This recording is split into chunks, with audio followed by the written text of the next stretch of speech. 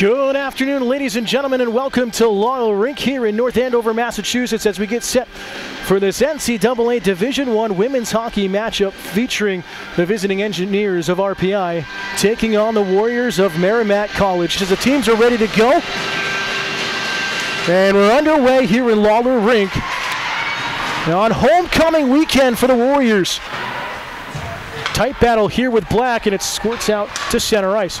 Gramentis on the right side, waiting for teammates to get back on side. Over to Rouse, top of the left wing circle, fed down low, turnaround feed, and it's sitting on the paint. Merrimack thinks it was in, and somehow Rapido keeps it out of the net. Great effort coming from the freshman. Rouse, good feed down low, was a quick turnaround shot, rebound. Seeing in the replay that it was in. Officials are going to meet here. Merrimack celebrating like it went in. We saw it. The whistle blew. Wait for the signal to come. Merrimack celebrating like it's going to count. And it is! Sam Leslie gets her first career goal as a Warrior. 6:18 remaining in the second.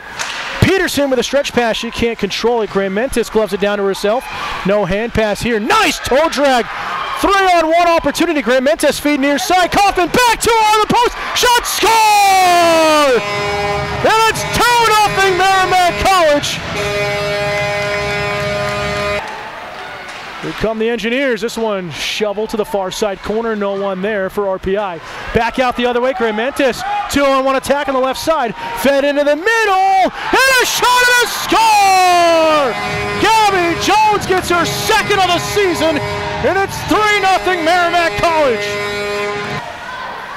DeCare, far side corner, just trying to kill clock. Final 10 seconds. She'll keep it along the boards.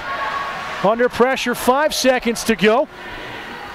And time is going to expire here. Merrimack College comes away with a 3-0 shutout victory. Their first win of the season. They'll move to 1-2 on the year.